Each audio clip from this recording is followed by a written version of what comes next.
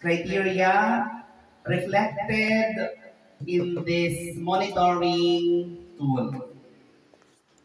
San Fernando Elementary School got Sandran! Waray music, kuya!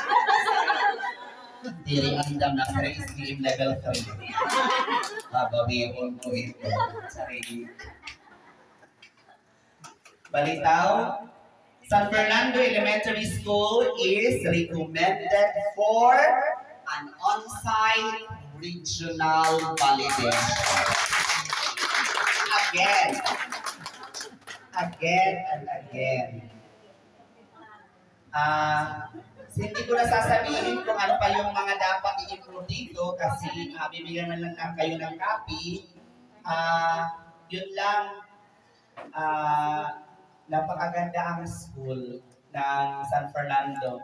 Indeed, kung mag-i-invite lang, kung mag-limited face-to-face na papakaliw talaga na mo nila Undersecretary Escobarte. Yes, di ba? Ano do? Oo, talaga.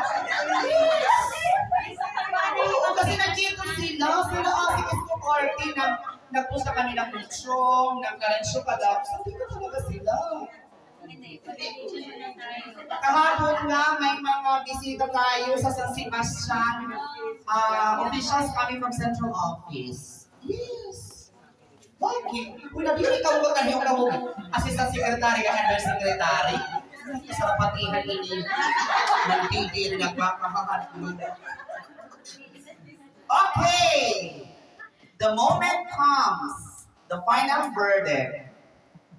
San Fernando Elementary School got out of 120 points of all indicators of water, sanitation, hygiene, deworming, and health education.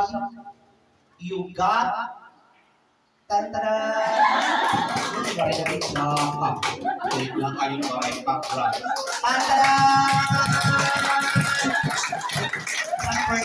Elementary School got